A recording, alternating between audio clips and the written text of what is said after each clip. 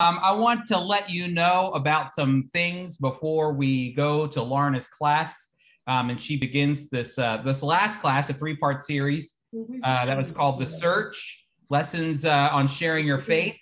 And so I want to share with you a few things here. Number one, our next class is going to be our very first, you need to come to this, our very first FOI equipped lecture series. We'll have a few of these throughout the year with a very special guest named Bassem Eid.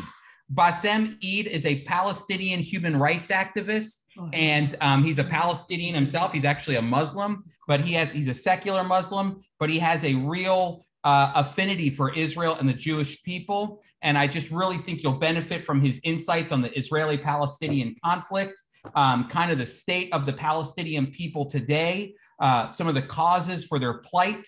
And I think he's going to open your eyes. You might have seen him before on PragerU. He has a PragerU class if you're a PragerU people. You can see him on a ton of different videos. But if you really can't register at foiequip.org just yet. We're putting it up on the internet. So I got a little excited there. But we'll put the link in the chat. Maybe Laura will be able to dig that up if she can and put it in the chat. That will take you to the Zoom registration if you want to register tonight.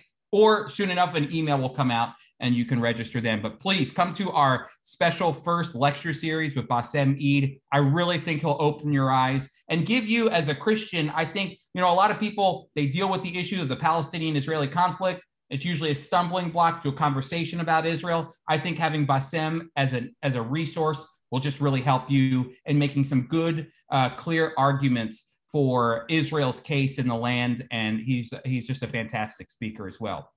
The next thing is this. This. Have y'all seen this yet? It's called The Search.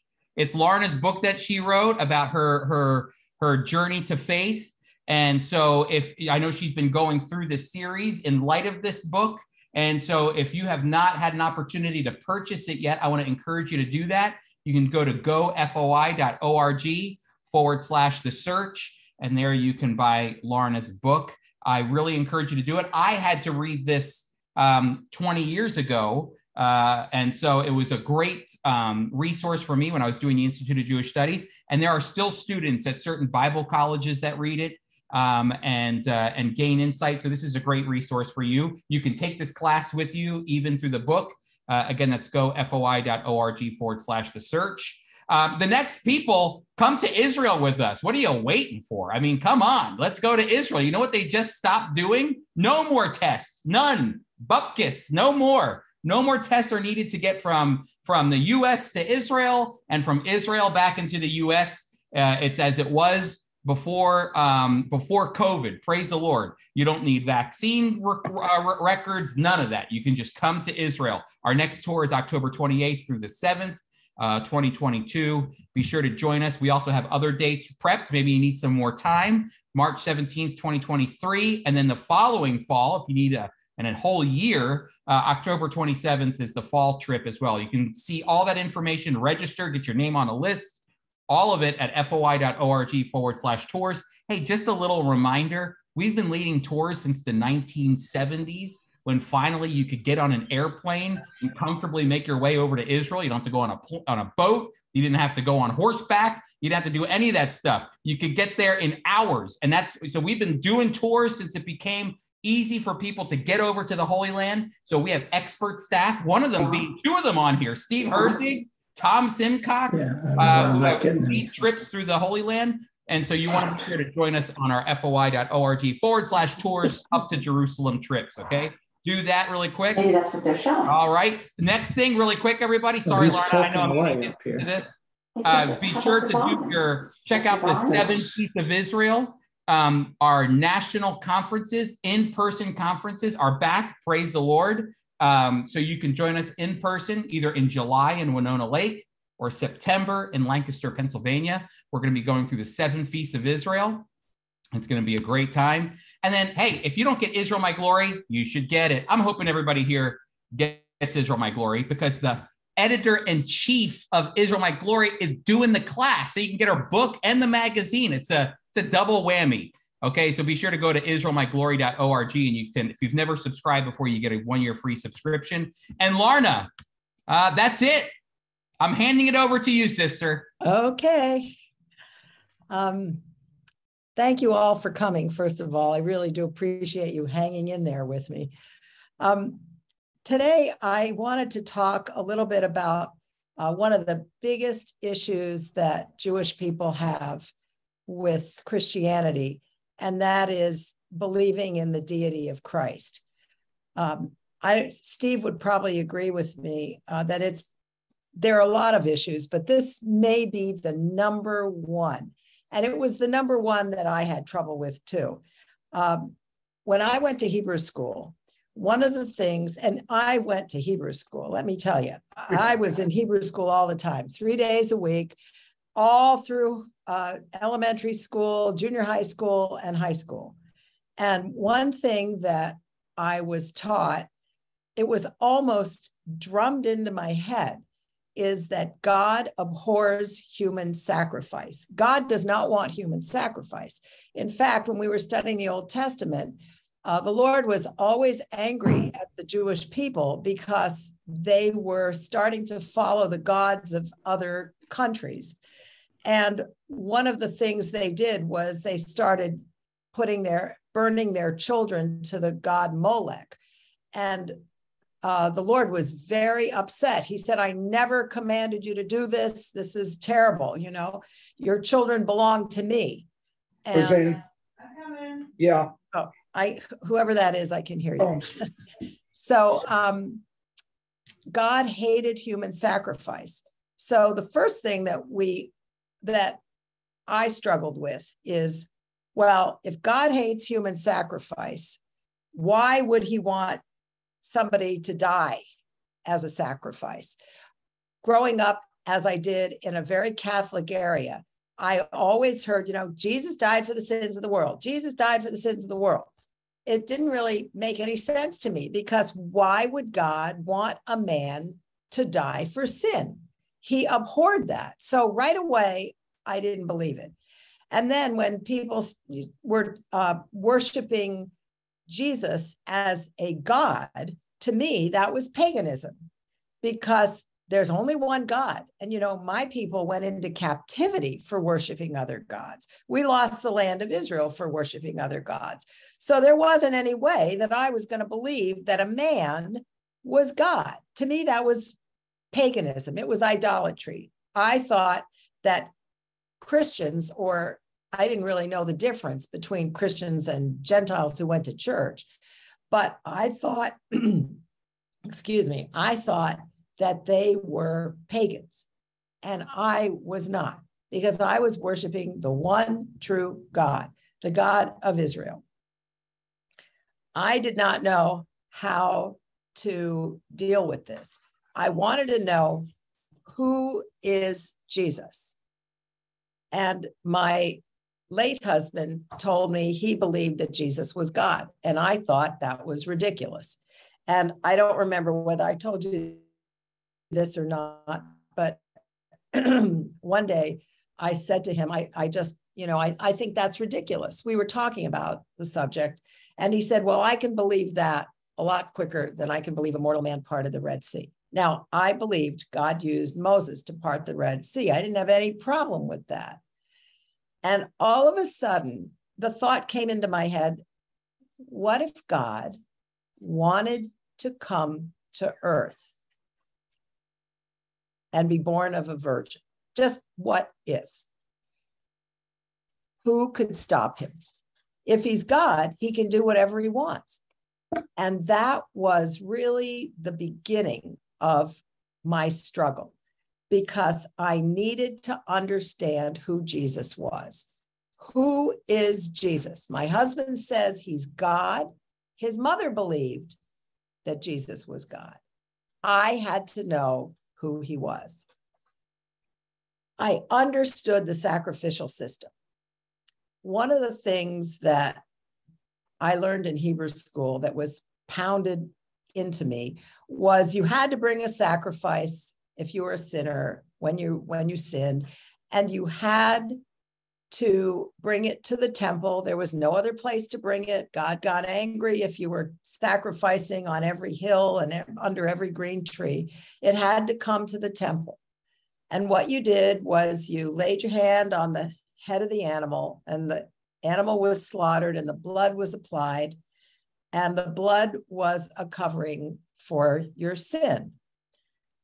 I understood that what they did in those days was they were symbolically transferring their sins to the head of this innocent animal, and the animal died as a substitute for them. I also knew really well that that animal had to be perfect. It couldn't have a broken bone. It couldn't have anything wrong with its skin. Like my poor Herbie has all these growths and things. He's 14 years old, my dog, and he's got all kinds of things wrong with him. That didn't cut it for God. The animal had to be perfect. And it says over and over and over again in that it had to be with the scripture, the Torah says without spot, without blemish, without spot, without blemish. So, and at one point, God got so angry at the Israelites because they were bringing every animal that had a defect to him. And he said in Malachi, you wouldn't give this to you wouldn't give an animal like this to an earthly king. I am a great king. You know, how can you give this to me? So I knew that God demanded perfection in his sacrifices. I really went through a terrible time of struggling. And I want to mention this to you.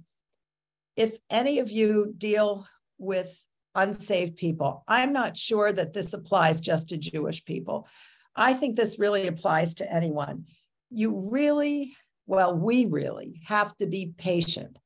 Things that seem clear to us aren't clear to people who don't know the Lord, because the Holy Spirit reveals things to them, but I think he reveals it a little bit at a time because people can't handle everything all at once. So he'll reveal a little bit at a time. I remember I had gotten to the point where I was so tormented because I didn't know what the truth was. I was searching for truth. Now, my background was as a newspaper reporter. I started working at the newspaper in my hometown. It was the biggest newspaper in Vermont when I was 18. And in the old days, journalism was maybe not ever great, but it was way, way different than it is today. There wasn't advocacy journalism like there is today. I worked for an editor who refused to allow editorializing in the news columns. He said, you give people the facts and you let them decide for themselves. You don't tell them what to think. And I was taught you just had to get the truth. The truth was the most important thing. You printed the truth, you printed the facts. And all of a sudden, I didn't know what was true. And that was an important truth to me because I was terrified of going to hell. I believed in heaven. As I said, I was probably a little bit different than most Jewish people, but I knew I had studied the Old Testament and I believed it. So I believed that I believed in God. I believed that God would have a place for people that were righteous and that he punished people who weren't. And I was terrified of not going to heaven. And I think that terror got greater, as I was talking about last week. It really was magnified because my mother-in-law, I knew she was going to heaven. So I was desperate to find out the truth. I had reached a point one time, I remember I was driving home from somewhere and I was so confused and so mixed up, and I wanted to believe that Jesus was my Messiah. I desperately wanted to believe because I wanted what my mother-in-law had, and I was crying. And I kept saying, Lord, you have to help me believe. You have to help me believe. But I couldn't believe. It just wasn't there. And I think I really believe that God has to give you faith. If God doesn't give you the faith to believe, you're never going to get there. So if you're talking to unsaved people, we have to be really patient with them, because it's only in God's time that they're going to get saved. And even if something seems logical to them, if they don't have faith, even if they pray, they may not even be really saved after they pray. So it really wasn't until I called my friend Nancy. She was my Jewish friend from childhood. We became best friends when we were 12 years old. We're still best friends today. She's like my sister. She's really the sister I never had. And I called her, and she was living out in California, and she had been praying for me for a whole year. And she was kind of shepherding me through this process, because whenever I had a question, I would go to her. And I said, I don't know what to do. I'm going crazy. I can't sleep. I'm tormented. I need to know the truth. It took her a whole year of reading all kinds of things that a believer had given her, one of her friends who she worked with. And I told her, I had already tried to read the Bible, and I read some of it. I started in the Gospel of John, but a lot of things just didn't make sense to me. And I think I told you, I got to John 3:16, and I put my own name in it. For God so loved Lorna. The Lord must have told me to do that. And I told her, I said, Nancy, I don't have a year. I'm going to kill myself if I don't know the truth. I need to know. And she said, why don't you try reading the book, The Liberation of Planet Earth by Hal Lindsey? Well, try find The Liberation of Planet Earth at a regular bookstore. I went to one bookstore and they thought it was about an alien invasion. And nobody had it, nobody had it, nobody had it. So I was in North Carolina with my husband. We were at his mother's farm for Christmas. And I ended up going in those days to the Myrtle Beach Mall. And lo and behold, they had something I'd never heard of, a Christian bookstore. I'd never heard of a Christian bookstore in my life. And I went to the sales clerk and I asked her, I said, I'm looking for The Liberation of Planet Earth by Hal Lindsey. And she said, you know, I think we have a copy of it. And she went all the way to the back of the store and she picked up a book on the shelf of a completely different title. And behind it was one copy, the only copy the store had of The Liberation of Planet Earth. I truly believe the Lord had saved that copy for me. I bought it. It was a little paperback. And, you know, I met Hal Lindsey number of years ago at a booksellers convention that I was at for Friends of Israel. And I told them that book changed my life. I got saved reading it. He started crying. And he said, funny that you got saved reading that, because most people, you're the only one I've met who got saved reading that book. He said, most people get saved reading The Late Great Planet Earth, which, you know, was on the New York Times bestseller list forever and ever. And I've personally met probably 20 people who told me they got saved in the 70s reading The Late Great Planet Earth. And he told me something that made perfect sense to me. Afterwards, I realized why that book spoke to me so well. He said, I write every book.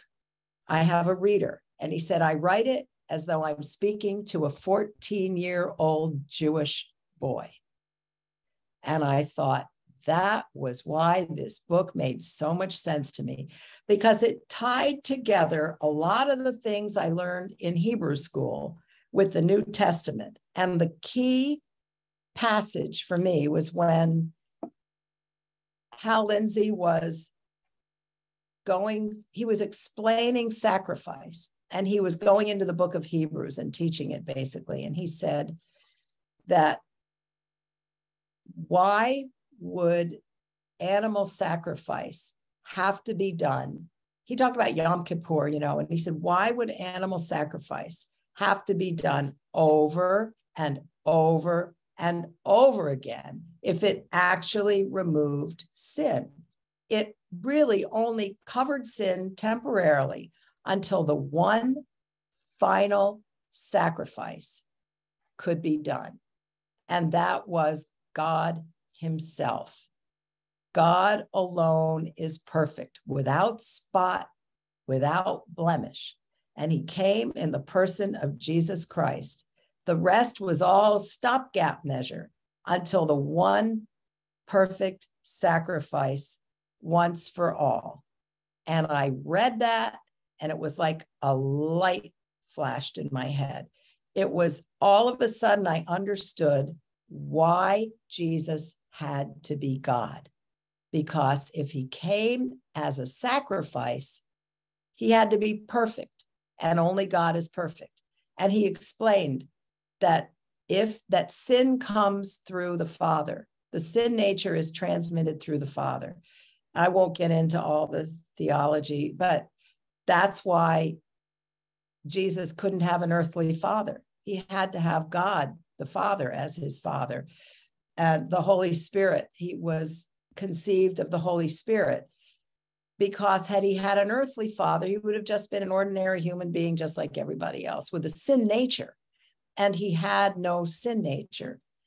So in one fell swoop, I understood why the sacrifices, number one, I understood why the temple could be destroyed. I never could understand, why would you allow the temple to be destroyed, God? I remember being a 10-year-old kid in Hebrew school, looking out the windows. We were discussing the temple sacrifice, and I said to myself, why would he allow the temple to be destroyed if that's the only place we can bring sacrifice? And now we have no sacrifice. And he says we need a sacrifice. Well, in one fell swoop, with the liberation of planet Earth, I understood we didn't need the temple anymore, because he had provided the one final sacrifice in his own person, in the person of his son, who was clearly God and clearly was virgin born. And I thought, this is it. This is true. I know this is true. This is what I believe. And all of a sudden, it was like a giant light in front of my face. And like the whole world looked different to me. I tried to figure out, before I came to Christ, what the rabbis taught. And I knew that the rabbis had said, you don't need sacrifice anymore. Now, all I had when I was growing up was Old Testament. We studied the Torah, we studied the prophets. And God was always upset with the Israelites. He was always mad at us for something, mostly because we worshiped other gods. We didn't keep the Sabbath. We basically didn't do anything the prophets said. And we became as bad as the pagan nations that God had driven out of Canaan. And here I have Moses on the one hand, who initiated the whole sacrificial system. And he was the one who actually anointed his brother Aaron as high priest. And I've always loved the book of Deuteronomy. And Moses is telling them everything, this is going to happen to you if you follow God, and this is going to happen to you if you don't follow God. And here I have present day rabbis basically contradicting Moses. So I had to stop and think, what I was reading in the liberation of planet Earth, that kind of fulfilled what Moses was saying. It didn't contradict Moses. But what the rabbis were telling me today contradicted Moses, because what they're saying is it's all good works now. Rabbinic Judaism is a religion of good works. It's good deeds, mitzvot. And it's a mitzvot to do this, or it's a mitzvot to do that. And it's like you're getting points with God if you do X, Y, Z, or A, B, C. And God weighs your good deeds and your bad deeds on some sort of heavenly scale. And you never really know until you drop dead, basically, whether you made it into heaven or not. So what actually happened is when the temple was destroyed, there's two temples in the history of the Jewish people. There was Solomon's temple, which was destroyed by the Babylonians in 586 BC, when the Babylonians just destroyed Jerusalem. They burned the temple to the ground, and they took the Jewish people captive into Babylon for 70 years.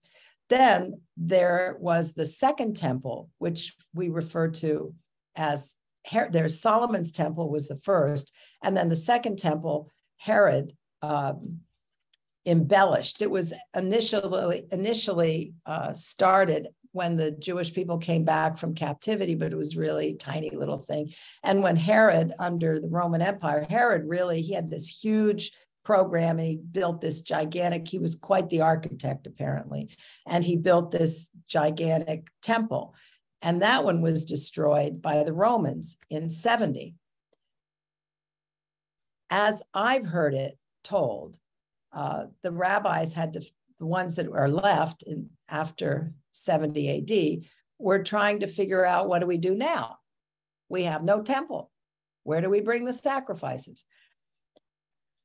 So they came to the conclusion that God no longer demanded sacrifice. I just got a message that my internet is unstable. So if something happens, let me know, Chris, okay? Oh no. You're still good, Lorna. We see you. Am I good? Okay, because it froze on my screen. So they came up with Hosea 6:6, which says, I desire mercy, not sacrifice. So out of one verse, they created a whole religion that basically negates the entire book of Leviticus and Numbers, because there was sacrifice in Numbers as well. So this is where Rabbinic Judaism is. So anybody who you are talking to probably, unless it's someone who knows the Hebrew scriptures, they may not even understand the Levitical system. They may not even understand the concept of sacrifice, of physical animal sacrifice. Now, the people who do understand this concept are the ultra-Orthodox. There are several branches of Judaism. The ultra-Orthodox, apparently they like to be called Orthodox, but a lot of people call them the Hasids, the Hasidim. They're the ones that wear all the black. They have the payas, the side curls that come down, the men, and they wear the black hats and the black coats, and they have their tales that comes with the fringes that come down. You see them a lot in Lakewood, New Jersey, those of us who are from New Jersey, and Brooklyn, Williamsburg, New York. These are the ultra-Orthodox, and they actually have a concept of animal sacrifice, believe it or not, because, and I don't know if the Orthodox do. There's ultra-Orthodox, Orthodox, conservative. I'm going down from the most observant, the most, the people who actually try to keep whatever laws they can. Starts the most with the ultra-Orthodox, the Orthodox, conservative, Reform, and Reconstructionist. And I was conservative. My synagogue broke off from the Orthodox synagogue, and my mother was Orthodox. So when my mother was growing up, she actually told me they did this with her. She grew up in Montreal, and there was a certain holiday, and I can't remember which one. It might be before Yom Kippur, where her uncle, who was an Orthodox rabbi, they used to kill a chicken, and it's called, Steve, I don't know if maybe he can chime in if he wants to. It's called, I don't know if it's the Hebrew or probably the Yiddish, because my mother mostly would have given it to me in Yiddish. It's called Schlugen Kaporas. Kapora is a covering, and they called it Schlugen Kaporas. It's like slinging. They take the chicken and they swing it over your head. And that's supposedly, if you're a girl, you have to have somebody else do it for you. I don't know whether it's the rabbi who does it, even for a man, but what they're trying to do is to transfer their sin to the chicken. And then they kill the chicken. And the chicken is supposed to take the place of, their sacrifice. The chicken has their sin. If those of you who read Israel, My Glory, Zvi Kalisher, we've run a couple columns on this because they do it in Israel with the ultra-Orthodox.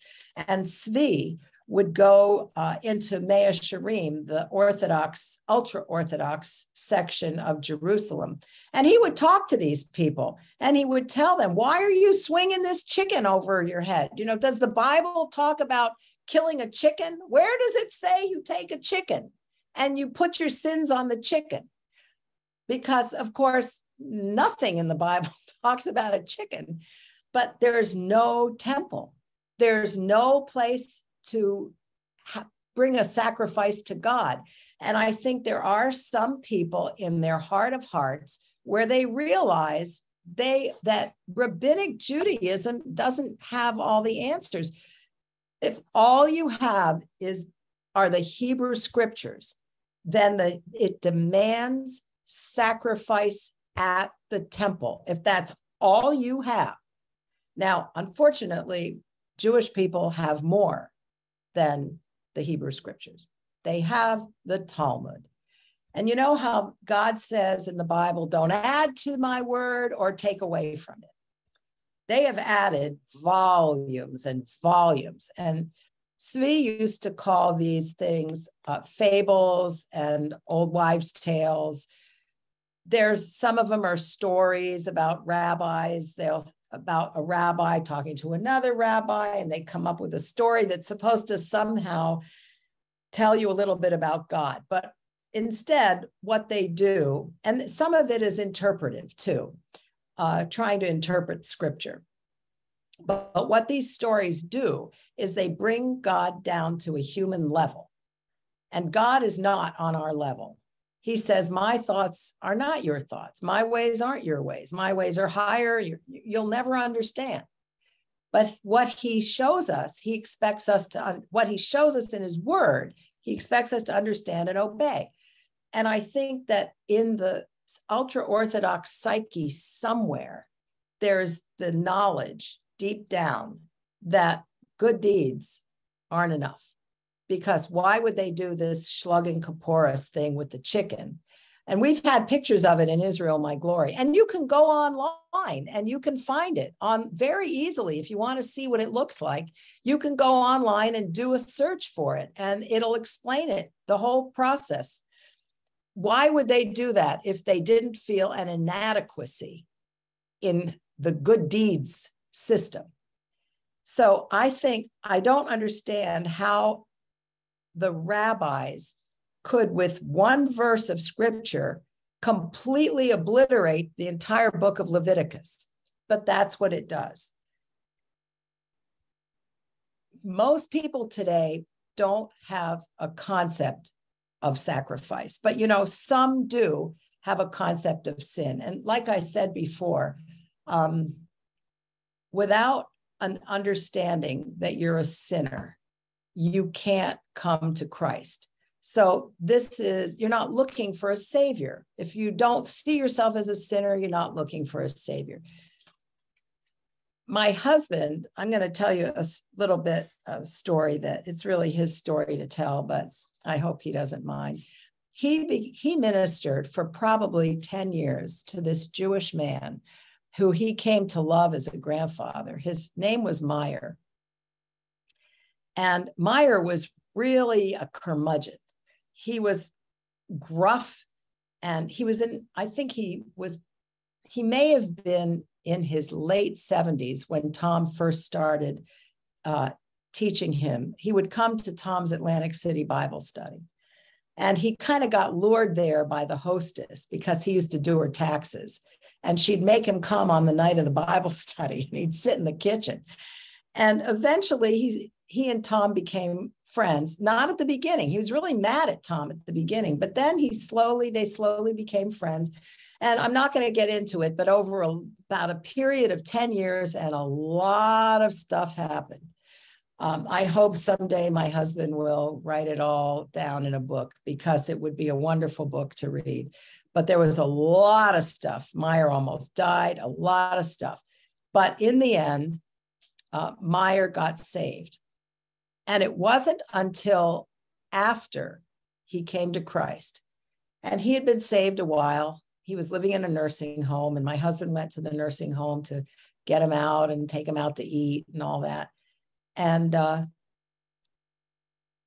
he told my husband that he had such an acute guilt over things he had done in his life that he knew were sin, because he grew up in a religious family. He wouldn't even make aliyah to the bima, which means in a Jewish service, when you read the Torah, there are certain men from the congregation who are given what's called an aliyah. I don't know why that when we talk about people immigrating to Israel, we always pronounce it aliyah. But when you talk in my synagogue anyway, when you spoke of people going up to the podium, it's called the bima, the platform, to read from the Torah, we always called it an aliyah. And the first person who came up, was given the great honor of saying the prayer before the man who actually read the Torah started reading, that would always be someone who thought he was from the tribe of Aaron, who was a Kohen from the priestly line, from Aaron's line. And then it would be someone who thought he was a Levite. I don't know how they knew what they were, but because there are no records, it must be word of mouth. And then it would, all the others, and there are usually 7 aliyahs, it would just be from anybody, any tribe. And he would not go up. They would ask him to go up and say the prayer before the cantor chanted the Torah portions, but he wouldn't do it because he felt guilty over his sin. And he said he was always looking for a way out of it, but he was Jewish, so it took him like 10 years before he came to know the Lord. But when he did, that's when he opened up and he started talking to my husband about it. Some people are dealing with things they probably, Jewish and Gentile, this is for everybody, they probably are dealing with things in their lives that they know they shouldn't have done. And sometimes the Lord convicts them so that they really start to feel guilty. This is what happened with me. And I remember one of the things that really bothered me, this may sound really silly to you, but when my mother got cancer when I was in 6th grade, and she suffered tremendously. My brother was in 3rd grade. She never got better. She never went into remission. She had every kind of operation known to man. And then she died in agony after 4 months in the hospital.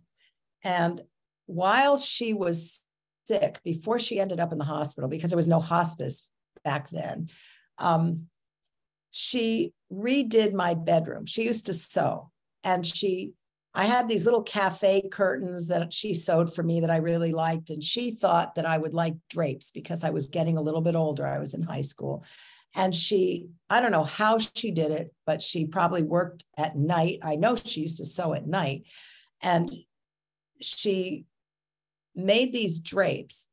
And I went into my bedroom and I hated them. I wanted my little cafe curtains. And my father started to get mad at me. And my mother said, just let it go, let it go. And the next day, the cafe curtains were back up. To this day, I feel so guilty about that. I can't tell you how it gnawed away at me, because she died pretty soon after that. I never apologized. I never said I was sorry. I felt like the worst daughter in the world, and she was the best mother in the world. Little things like that even, God can use even something like that. He can always use the big stuff. We know he can use the big stuff, but he can use little things too to make a person realize that they are sinners. They need salvation. And the scripture says that it's only through the blood. Leviticus 17:11 says, I've given the blood to you upon the altar to make atonement for the soul, for it is the blood that makes atonement for the soul. I remember before Meyer got saved, he called to talk to Tom about something. And I was talking to him, and I was, I don't know, I was witnessing to him. I don't remember what I said. And Meyer said the typical, when you're dead, you're dead. I said, Meyer, King David said, I will dwell in the house of the Lord forever. He didn't think when you were dead, you're dead. And, you know, he appreciated King David. And he said, well, okay. And he said, but we all go to the same place. I said, so you're telling me that Adolf Hitler, your internet connection is unstable again. I said, so you're trying to tell me that Adolf Hitler and Moses and King David are all going to the same place? And he stopped for a minute and he said, well, no, I don't believe that. So he was, you know, there's always something the Lord will give you that you can say if someone makes a comment to you like that. But one last thing that I want to mention is a lot of Jewish people say that Jesus never claimed to be God. I heard this all the time from members of my family. My aunt used to say, oh, you know, he was a good Jewish boy, and those Gentiles, they made a whole religion out of him that he never intended. I've heard this a lot. He never said he was God. He never said he was the Messiah. But it's people like Paul and everybody else who just concoct all this stuff. That's not true. One of the things you want to do is be prepared, be ready to answer these kinds of objections. I'm going to give you a few verses, and there's many more, but he did claim to be God. In John 10:30, he said, I and my Father are one. And in John 10:33, the Jews said to him, you being a man, make yourself out to be God. So they knew that he was claiming deity. Some people say he never claimed to be king. He did. In John, I'm not going to read all these, but John 18:37, Mark 15:2, he claimed to be the King of the Jews, and he claimed to be the Messiah of Israel. Matthew 26, I think it is, I have a typo here, so I'm not sure, verses 62 through 64, and Luke 22, verses 67 through 71. So these are verses that are good to know. The other thing you might, this came on the sheet that you got. If you want to explain the gospel to someone Jewish, you cannot go directly to the New Testament. If you'd have shown me the New Testament, I'd have said, well, you know, you're a goy, you believe in Jesus. You first of all, you're a pagan, you worship pagan God. And I'm not going to go to your pagan book that is probably all concocted by who knows what, by people. You got to show them out of the Old Testament. And everything that you need from the New Testament is in the Old Testament. I know that Chris gave you these notes, so I don't have to go through all of these. But there are verses that talk about sin and how sin separates you from God, and the punishment for sin is death, and that the Messiah was going to come to be a sacrifice, and that he would die, but he would rise again in Isaiah 53. That's the best. You know, when Zvi Kalisher would go, he was always using Isaiah 53 in Israel. And anytime he opened it up, he used to call it the chapter that they boycott because they don't want to teach Isaiah 53. Anytime he went to Isaiah 53, people would, and he always was dealing with ultra Orthodox. They would say to him, "Oh, we know who you are. You're one of those Christians trying to convert us." And he would say, "Look at my Bible. Is it kosher?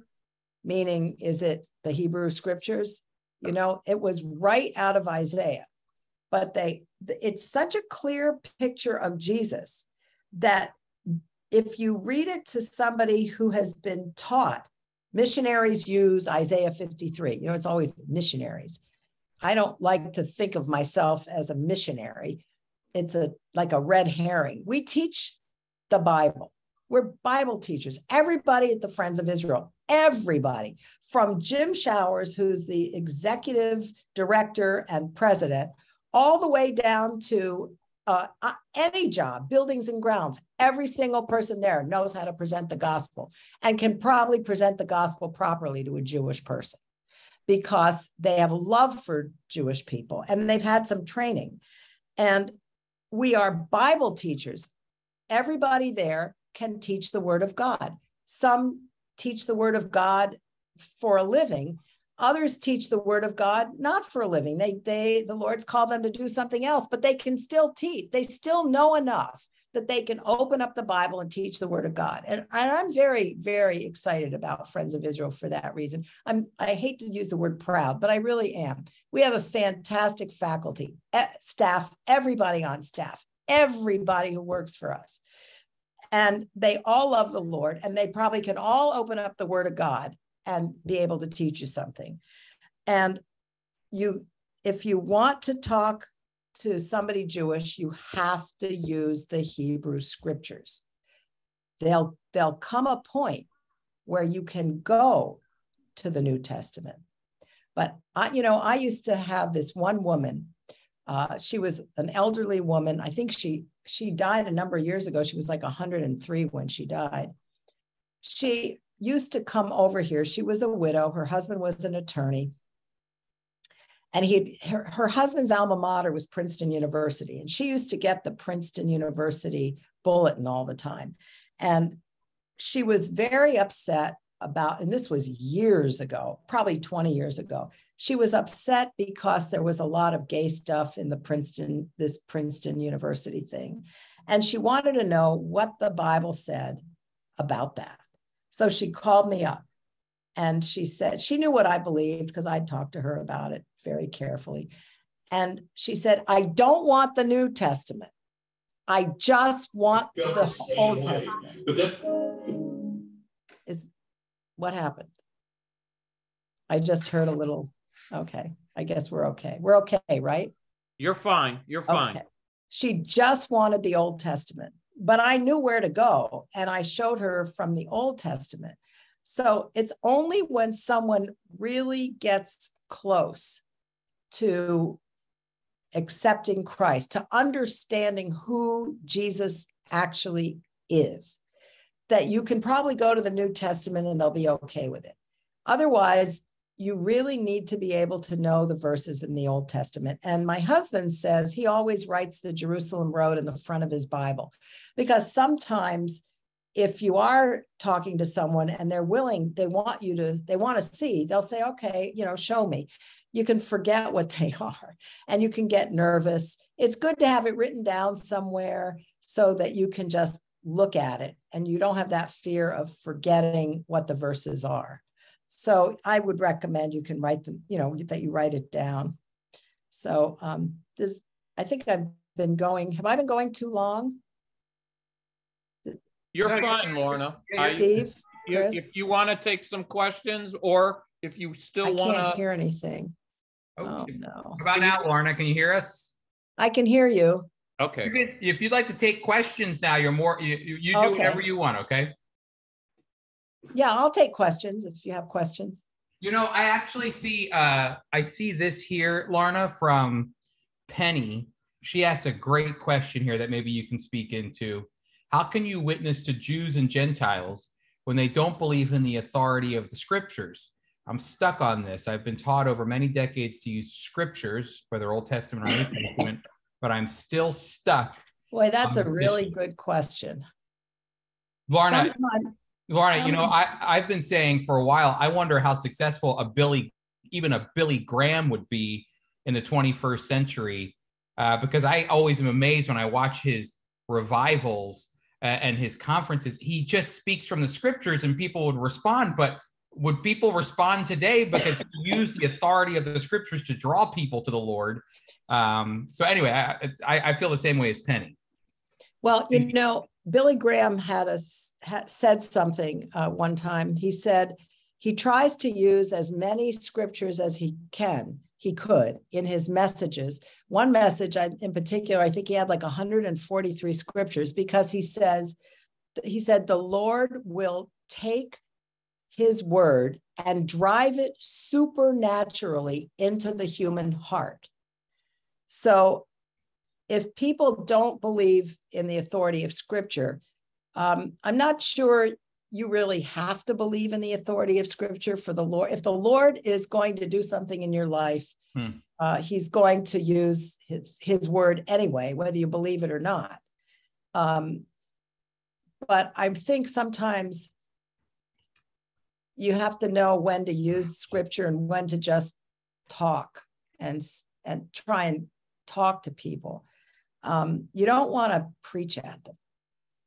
So you don't want to, when Billy Graham preached, he talked about common things. He talked about, you know, trouble in the world and all that. And then he would use the scriptures, but you know, when you're sitting it's a little different when you're standing up there with a couple million people watching you than when you're sitting at your kitchen table with a friend trying to lead them to the Lord. Mm-hmm. So I think you just have to be sensitive. I do think, though, that God, even though a person doesn't really believe the scripture, if the Lord is working in their life, he'll use it anyway. Chris? I love that quote from Billy Graham, that he'll drive it supernaturally into the human heart. Yes. Yeah, Steve, I hear you. Okay. Lorna, I really appreciate what you said. And, you know, the word says his word doesn't return empty or void. But sometimes the only Bible people read is your life. You are the word in that sense as people watch you. And I'm sure Tom would have something to say about Meyer.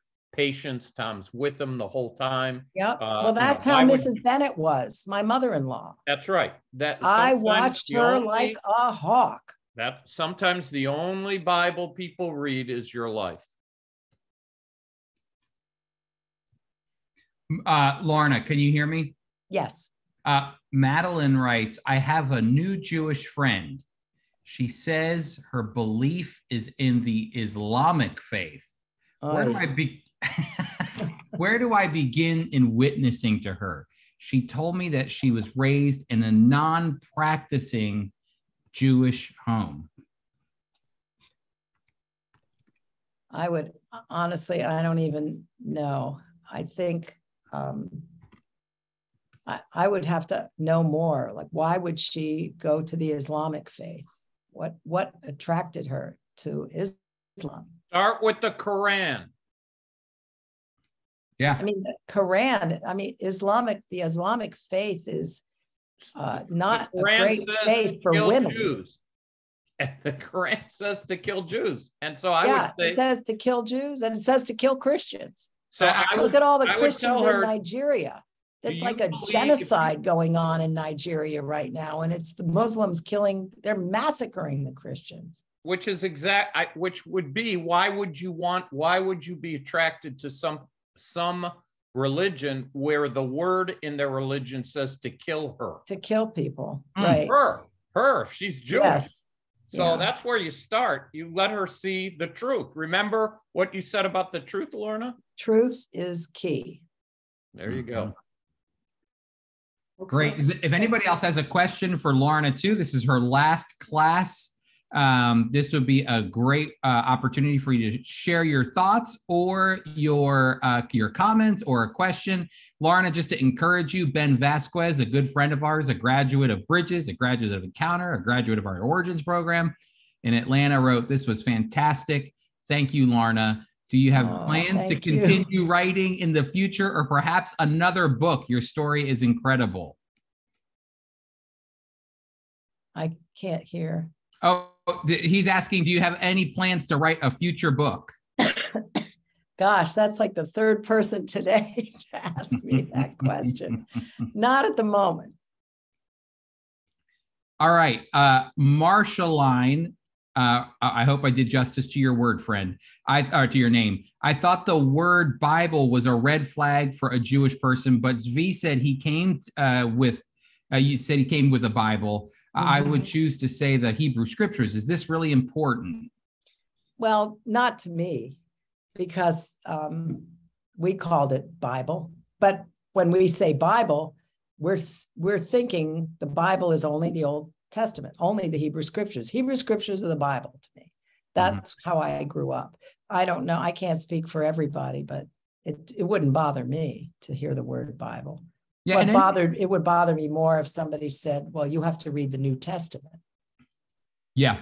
To me, that's not the Bible. That was, back then, to me, that wasn't the Bible. The Bible was the Hebrew scriptures. Yeah. Any experience I've ever had sharing with my Jewish friends, the term Bible never became a stumbling block. I sometimes say Tanakh or Torah or Bible, and it never was like, but like you said, if you say New Testament, that was it moves them into a new category of what the Bible is. I like this. Pinky again commented earlier on. She said, "The key verse for me has always been Leviticus 17:11. Lois writes, "Excellent. Thank you." Any other questions or comments? Here we go. Julie, again, excellent study. I've learned a lot. Thank you, Lorna. I hope that encourages you. Paul, our friend on the boat, writes, "There's a lot of Orthodox Jewish people in Toronto." Donna writes, "I'm wondering about prophecy and the third temple. Will there be a reinstatement of sacrifice?" Ooh, Lorna, great question. I think absolutely. I think that's the goal. They have a lot of the implements already made. I don't know what the status is today, but when I haven't been to Israel in a long time, my husband just got back from Israel a few weeks ago, but I haven't been in I think 25 years. And even then, 25 years ago, the Friends of Israel tour that we were on took us to the Temple Mount, I think it was called the Temple Mount Institute. And we saw some of the utensils that they've already made in anticipation of a third temple and having the resumption of sacrifices. They have the bowls for the blood and all kinds of things. There's a group in Israel that is really working hard to do this, to get this, get sacrifices reinstituted. Yep. Lorna, Sylvia Hamilton writes, "Are the Hebrew scriptures only the first 5 books of the Old Testament?" No. When we talk about the Hebrew scriptures, we talk about everything. The first 5 books are the Torah, the law, the books of the law. And then there's the Torah, it's the Torah, the Nevi'im, and the Ketuvim, which is the Torah, the prophets, and the writings. And they put, the prophets, I think, I'm not sure. My husband would be better at answering this question than me, because I just always studied the prophets. That was what we were always given to translate. But they put some of the books that we put in one area, they put in another area. And I think the writings, I don't think they considered Daniel in with the prophets. Tom, maybe you can unmute yourself and can you hear me? Yeah, Daniel is in the writings. They've also combined Ezra and Nehemiah into one book. And the Bible ends there. The Hebrew Bible ends with Chronicles, because Chronicles is a summary of everything that's gone before. But Daniel's not part of the prophets. Our historical books are the former prophets. And then we have the latter prophets, which would be Isaiah, Jeremiah, Ezekiel. The 12, which are the minor prophets, are all put together because of size. Trying to think anything else. The writings is the last section, and it's probably, to the Jewish people, the least authoritative. Mm-hmm. The Orthodox really only believe that the Torah is inspired. And the other branches, I don't know if they believe anything's inspired by God, but the Orthodox, the ultra-Orthodox for sure, believe that the Torah is inspired by God. The Orthodox may believe that the Torah is inspired by God, but the rest of they're not denominations, they're branches of Judaism. They pretty much, I don't think they believe anything's actually inspired. And some well-known writers, actually, like Chaim Potok, who wrote The Chosen, I read a book that he wrote where he was talking about the scriptures, and when it says in Exodus how God came down in fire on the mountain, and it says that the Israelites heard the voice of God. They actually heard the 10 Commandments in a voice. And I wanted to know what he thought of that. And he said, well, who can understand that? Who knows? You could just hear him. Who knows what happened? And let me do another question for you here, Lorna, if you're okay with that. Sure. Julie writes, how would you start a conversation with a Jewish person who doesn't believe in God? Well, I think you have to let the conversation just start naturally. Mm-hmm. When Tom and I were at this Starbucks in Florida, and we were sitting next to these, I don't know if I mentioned it last week or not, but we were sitting next to these two women in their 20s, and it sounded like they were either speaking Arabic or Hebrew, and I decided it was Hebrew. So I picked out a few words. So I looked, and Tom had just gotten back from Israel like a few days earlier. And I looked at them and I said, are you speaking Hebrew? And they said, yes. And I said, oh, my husband just got back from Israel. We love Israel. Well, right away, they told me after that they were afraid to speak Hebrew. They didn't know whether they had to decide whether to speak Hebrew or not, because so many people hate Israel. So we just started a conversation, and we just were talking to them. And then they were telling us some of the things that were going on. And I just said, God really loves Israel, though. He loves you. I mean, he says in the Bible, and they said, well, we don't believe in the Bible. But it didn't matter, because we had such a good conversation.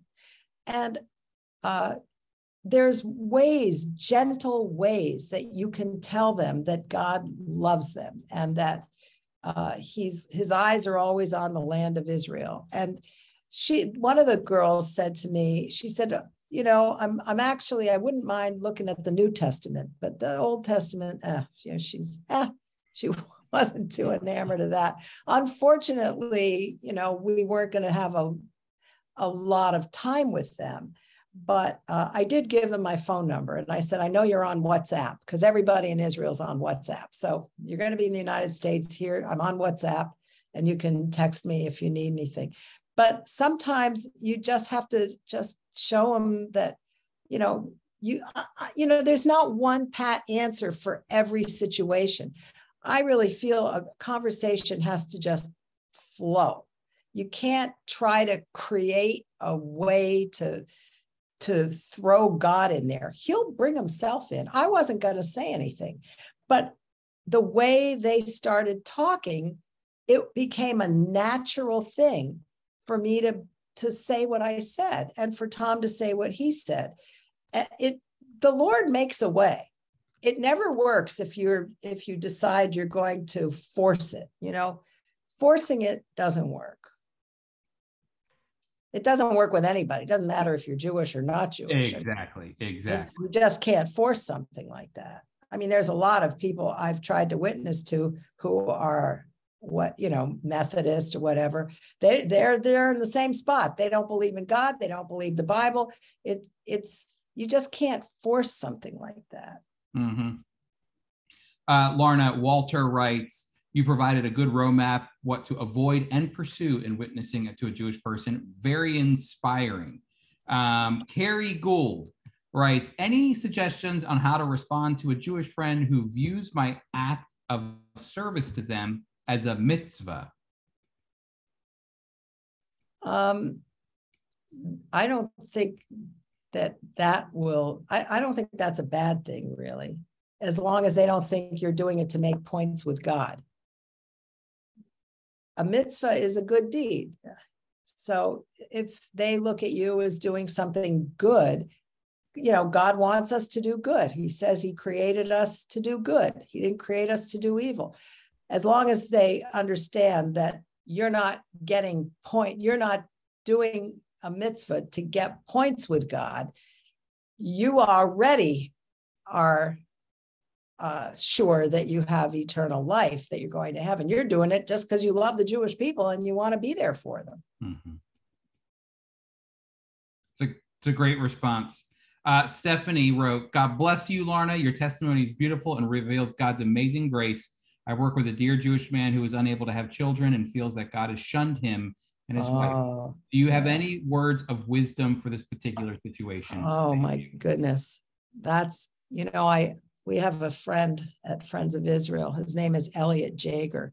He has lived in Israel since 1985. I believe he grew up in Brooklyn. He's a journalist. He wrote a whole book about that. He is a Jewish man who does not know Jesus as his savior. And he wrote about his struggle with childlessness, not being able to have children. I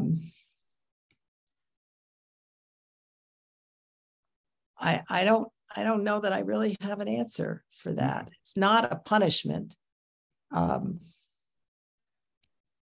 know that God works through adversity because sometimes he takes the difficult things in our lives and he uses it to draw us to himself. I don't think that when you can't have children, you're being punished. I just think that Lorna? Yes. There's a passage in the Bible. What your answer is actually the best. You don't know. There's a passage in Deuteronomy that says the secret things belong to the Lord.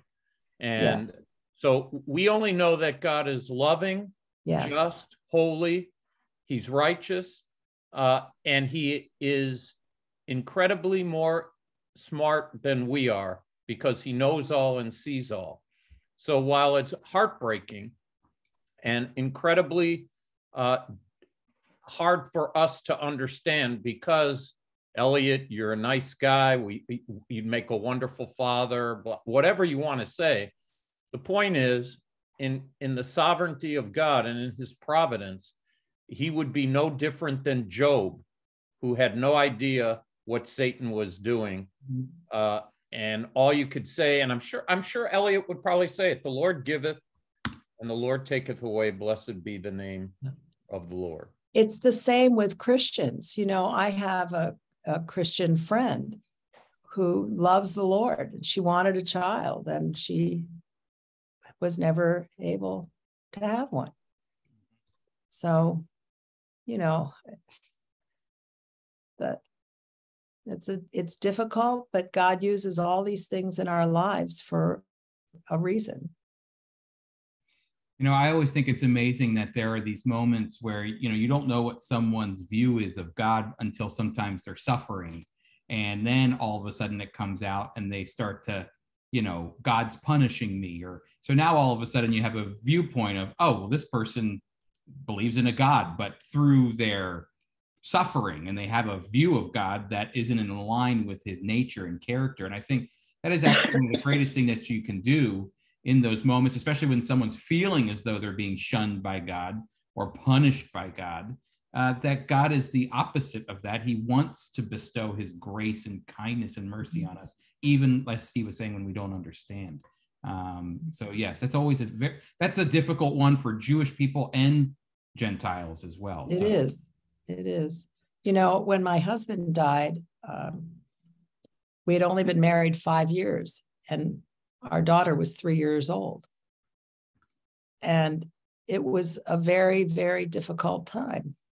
And I remember I asked, actually, I remember when Tom and I got married 4 years later. And actually, we had Chuck Scheide over here at our home for dinner. And I remember telling him that I was afraid to ask why. Why did you take, James? And Dr. Scheide said, well, there's nothing wrong with asking why. Jesus was on the cross and he said, why have you forsaken me? And was there some times we're just never going to understand why certain things are the way they are. But that's one of my favorite verses is in Job, where he says, though he slay me, yet shall I trust him. And I think that's the key, is to trust in God no matter what, and to trust that he knows what's best. He never makes a mistake. I have a friend in church. I remember she was telling me, she said to her husband one time, she said, I just don't understand why God did this. And if I were God, I'd have done it differently. And her husband looked at her and said, honey, if you were God, you would have done it exactly the same way. Yeah. Because he's never wrong and he never makes a mistake. Lorna, Bev Richards says, wouldn't you just love to speak one more time at the Christian Women's Club?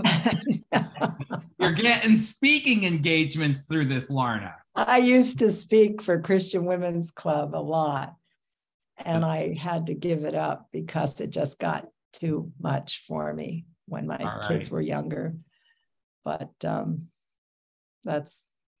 appreciate that question.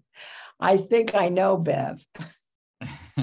I don't think if it's the Beverly Richards, I think it is. I haven't seen her in probably 30 years. Well, you have to go back and speak, Lorna. That'd be great. Well, everyone, listen.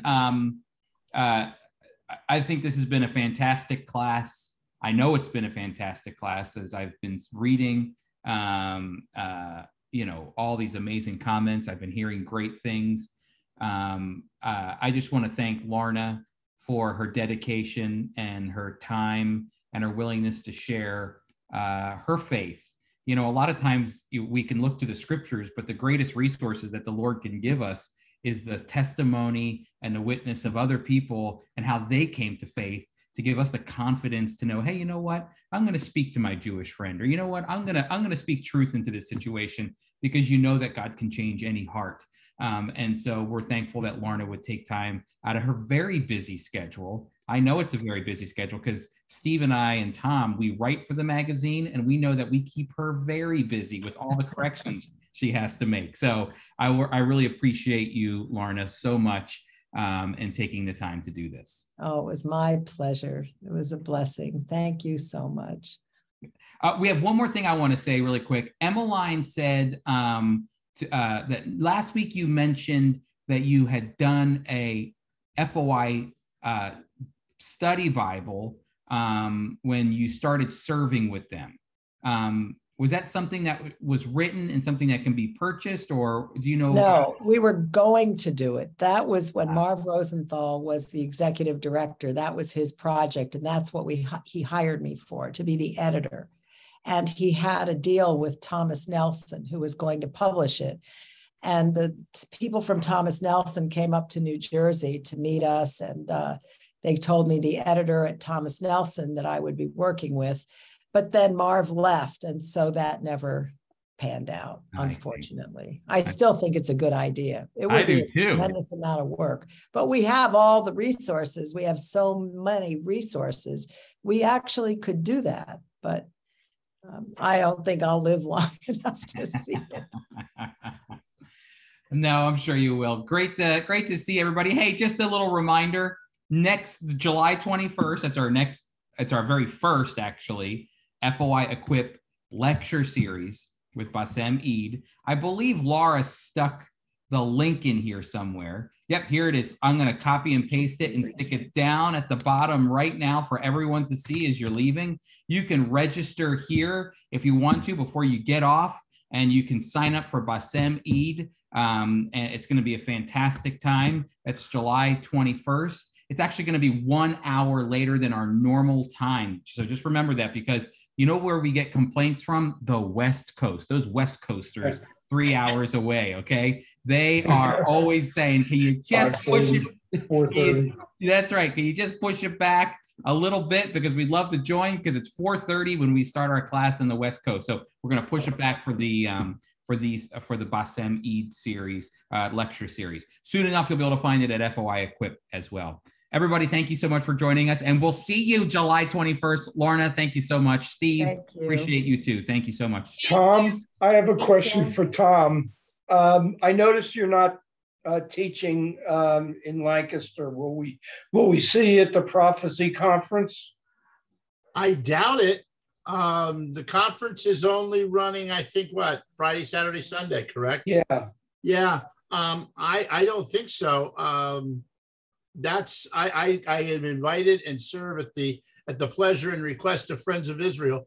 And since my presence was not needed, I figured that I would end up being somewhere else. But I wish I could see you. Okay. We got to get together sometime. You're in North Jersey, right?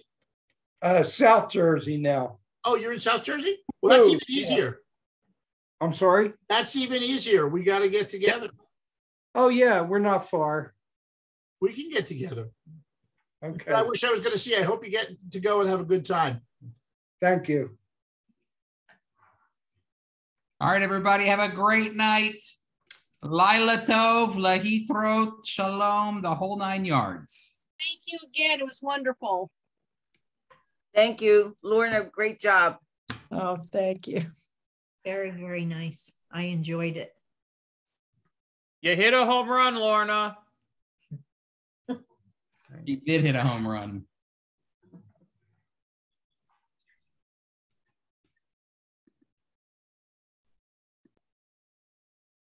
Oh, yeah.